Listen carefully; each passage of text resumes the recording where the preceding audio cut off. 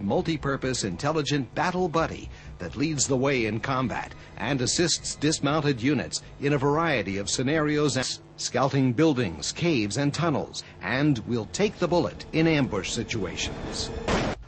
L'industrie robotique israélienne a présenté ses dernières innovations.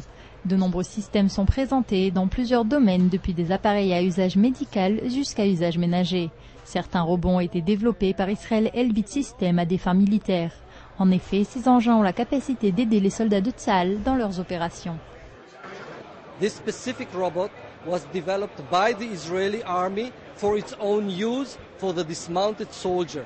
That's the only robot today that can be carried into battle and intuitively operated even while they are shooting at you.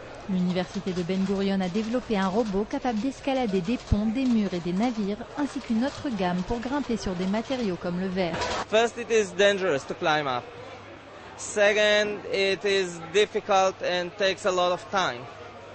So sometimes it is easier, faster and safer to take a robot and put it on a ship, outside the ship, in the middle of the ocean, and look if something happened to the ship structure.